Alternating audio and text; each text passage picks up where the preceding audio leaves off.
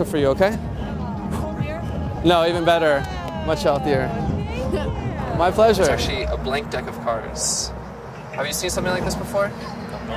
Never? All right, well, I thought it'd be cool if we just had Bobby. If you just thought of one card, just think of it, don't say it. You got one already? Yeah. Okay. I'm gonna reach into your mind. Pull out the one card you're thinking of. Yeah. Perfect. This is it right here. So Bobby, I'm committed. Go ahead and say it out loud for everyone at home and for Jan. Space.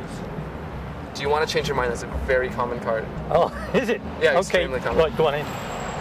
I'm so committed. I didn't pick the Ace of Spades, but what did you pick? Yes. What's the new card? Nine of Diamonds. The new one is the Nine of Diamonds. Are you positive? Yes. All right. I'm very happy you said that. That's exactly the card I keep in my pocket. The blank Nine of Diamonds. Oh, good. Thank you for humoring me. I appreciate that. But that wasn't your card. But if it was printed, that really would have been your card. Because I mean, all the cards are blank. Okay. I'll tell you what. I'll show you why I use a blank deck. It's because I can practice my shuffles with it. As a magician, this is very useful. But what do you do with cards, Bobby?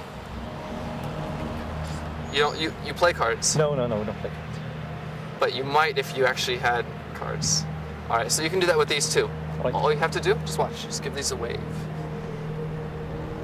That makes it so that one card prints. But not just this card, actually, this card prints, and that one, and that one. In fact, every single card in the deck prints. That's how a card sharp works. Is it? Not only do the cards in my hand prints, but Bobby, one of my pocket prints as well. Go ahead and pull that out for me. You to take it out? Show it to the camera. Definitely. There we have it. That is the one I chose. Correct. Well done. Thank you very much. Thank you.